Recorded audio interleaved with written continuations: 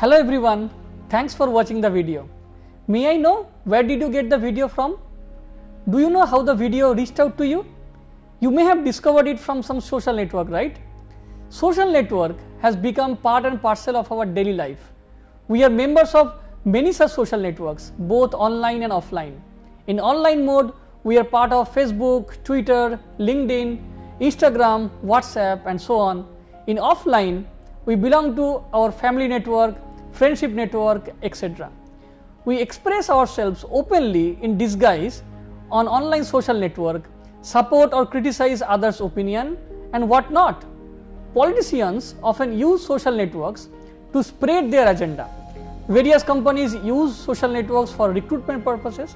Social networks are also used for promoting products and brands.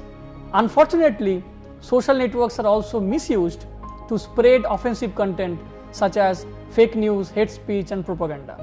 Therefore, online social network is often called as a mirror of our society. Do you know why songs like Gangnam Style, Kalavaridi became so popular? Is it only because of the rhythm or the song's quality or something else? Do you know how COVID infodemic spread faster than the fact? How does Facebook recommend you a friend who used to be your primary schoolmate long time ago and you may have completely forgotten about her? How does a topic become trending on Twitter within an hour? Is the massive popularity of celebrities and politicians on social media natural, or does something else play behind the screen?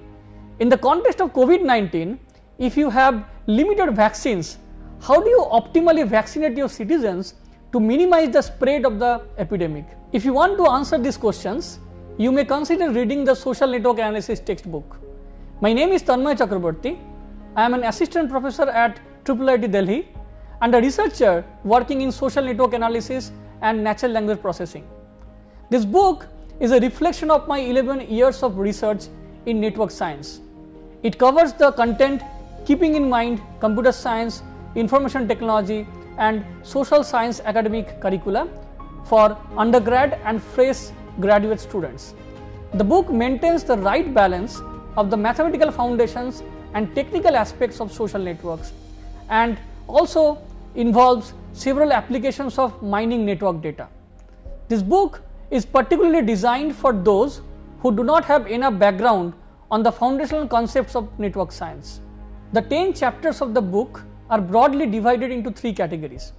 The first category of chapters covers how to quantify a social network mathematically. The second category deals with various dynamical properties on and off the network.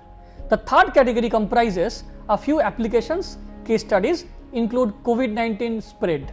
The other features of the book include comprehensive exercises after every chapter, links to tools, APIs, source codes and datasets for course projects and assignments, semester-wise online hackathon and data challenges, 3 online quizzes, advanced materials per chapter and instructors materials. Once you buy the book, you will receive a unique scratch code.